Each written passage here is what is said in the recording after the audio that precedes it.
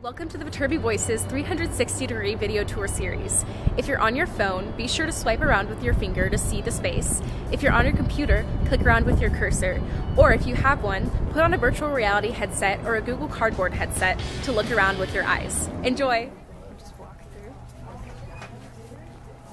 Okay, you can see we have a lot of things going on in here. Right now we're going through dual traverse stations. All these devices are being used to learn how to measure air pressure in a wind tunnel or a simulated jet pressure.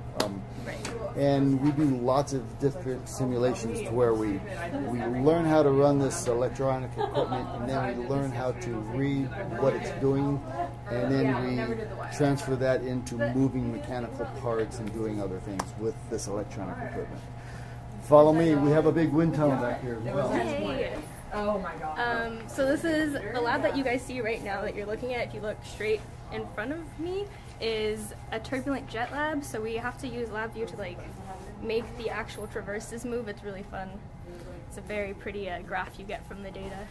And then since we had a little rain, we're keeping this protected. So after we learn how to use the traverses and learn how to read air pressure, then we can actually bring that over here to our wind tunnel, and we can do the same type of simulation but under a more controlled situation, and we can get a lot more valuable information with wings for airplanes, simulated wings, truck models, car models, animals. We can actually simulate what they are doing in flight or in the water. So we get a lot of use out of this wind tunnel. That's cool. Also, for one of our labs that we had at the end of junior year too, right? We did tests with wings in the wind tunnel. You start in the junior year as far as learning how to actually utilize the equipment, and then you get to use this in your senior design projects if your project requires this. Right. And come on back here. This is where we do all of our classwork. Just been recently remodeled. We have a couple of screens up here. They will actually, you can see our whiteboards are full of electronic This engineering. is bringing back so many memories. Engineering Schematics. schematics. There you go. This is what a LabVIEW schematic looks like. If you guys look, I don't know, to my, what is this? Left, right? To my right? There we go. Yes. It's a mess. So you'll see that this looks like the Big Bang Theory in here. A little bit. And this is real. It actually does stuff.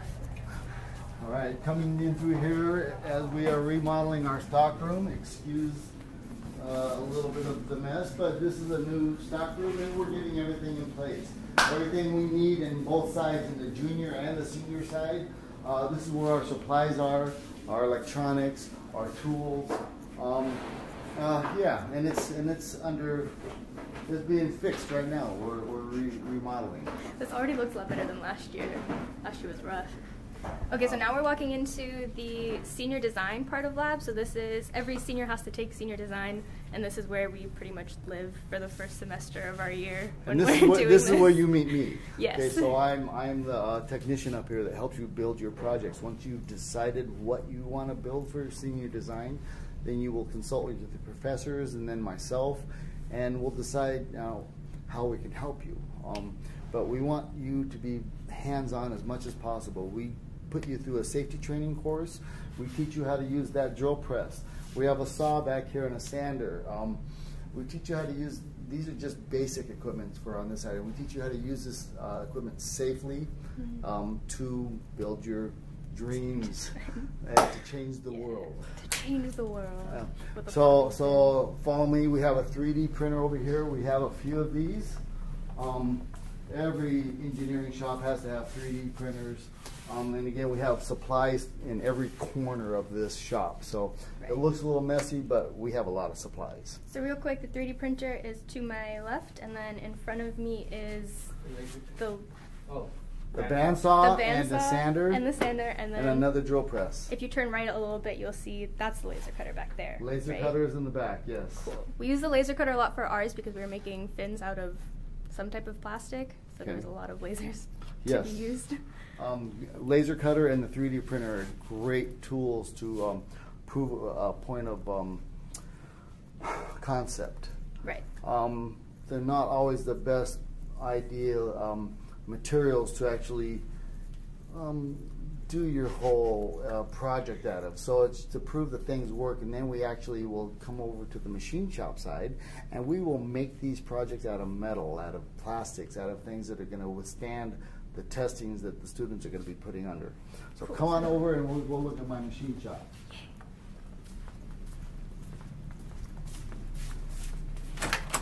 Thanks.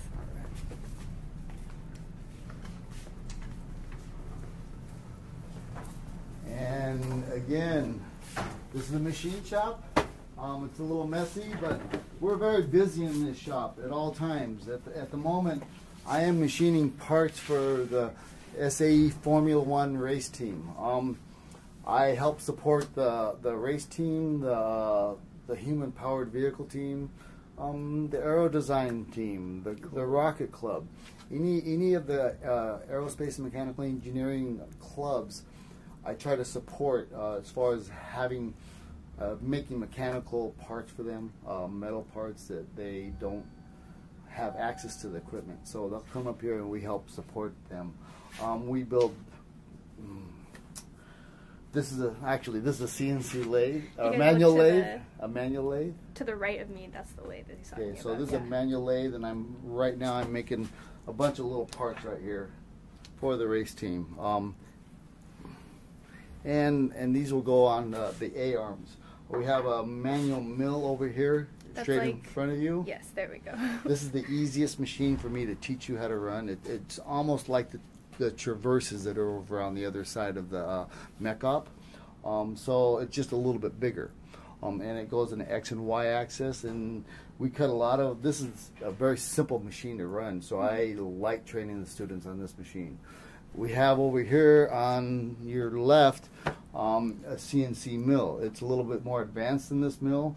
We can actually run it under computerized controls. So this is a CNC is computerized numerical control machine.